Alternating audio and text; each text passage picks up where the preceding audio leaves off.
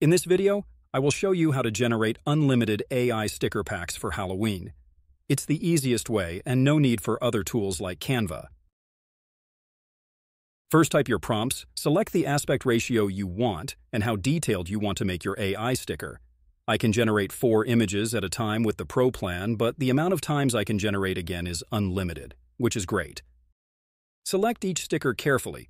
Look for errors in the hands or objects. You can be picky since you have unlimited attempts. Copy each sticker you like and remove its background. Repeat the same steps and you have all the stickers you want. I sometimes create sticker packs of 4 and sometimes 5. This time I will show you how to combine 5 together and how to space them in the canvas. So I chose 6, then removed the ghost one. I see a lot of ghost stickers in the print-on-demand websites, so let's be creative. I forgot the Wolf Girl sticker, but it's all right, we have what we need. I chose these 5. Kawaii anime boy dressed as a vampire, holding a tiny bat with glowing red eyes, white background. Kawaii anime witch cat with a tiny pointed hat and a broomstick, eyes sparkling with mischief, white background. Kawaii anime boy dressed as a mummy with unraveling bandages, holding a tiny lantern, white background. Kawaii anime girl with vampire fangs, wearing a black cape, and holding a smiling pumpkin, white background. And finally, kawaii anime skeleton dog with a glowing bone in its mouth and a tiny ghost hovering nearby, white background. Now create a square canvas to organize the stickers on. Yes, remove it after you finish. Press send to back and resize the 5 stickers to fit the canvas. When you finish, delete the square canvas, then select them all, and press merge. Now export them at the size that you want. I believe 10,000 is enough. You can go for higher pixels if you want, but beware of the size of the final results.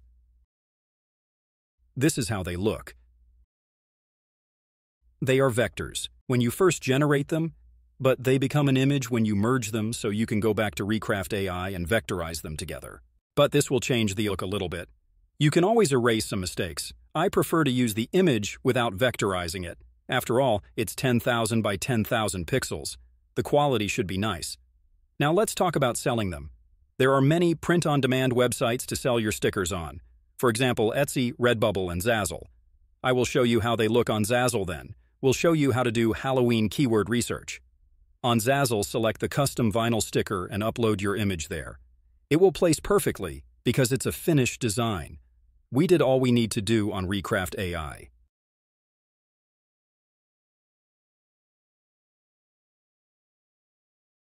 Now for the keyword research, you can go to pod websites and look for the keywords there, or go to ChatGPT and type the prompt I'm showing you on the screen. The results ChatGPT gave me are awesome. Just avoid some trademarks and don't use the word sticker as a tag. Also, you must say that this is an AI image in some pod websites like Zazzle. Don't forget to add the keyword generative content.